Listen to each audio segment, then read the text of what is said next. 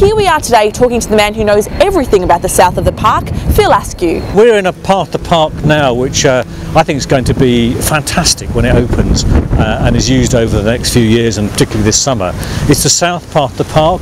During the Olympic Games, this whole area was a massive area of hard paving, and that was because we had to accommodate the enormous amounts of people that came into the park during games. Behind me you can see these strange orbs up in the sky between the trees, which are part of the lighting feature that we're putting in, and this runs north-south along what we call the Arc Promenade, which is an avenue of great big trees, and you can see them again behind me, and between those trees are these sort of things which look like Daleks or bits of Doctor Who sets, I don't know, something like that.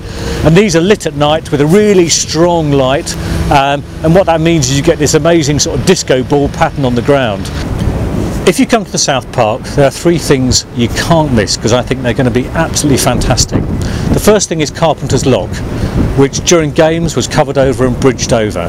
We've now opened it up and we've created this amazing amphitheatre space with an extraordinary mirrored finished bridge crossing it, the most amazing planting scheme, big pine trees, scented grasses, seating and steps for people to picnic on and possibly enjoy events in the future.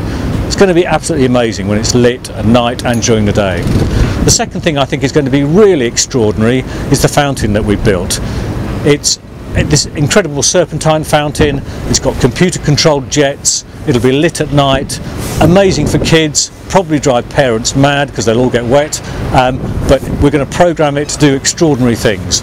And the third thing I think is the play area. Really amazing play area. It's got a big climbing wall so people can come here, they can climb, kids can climb.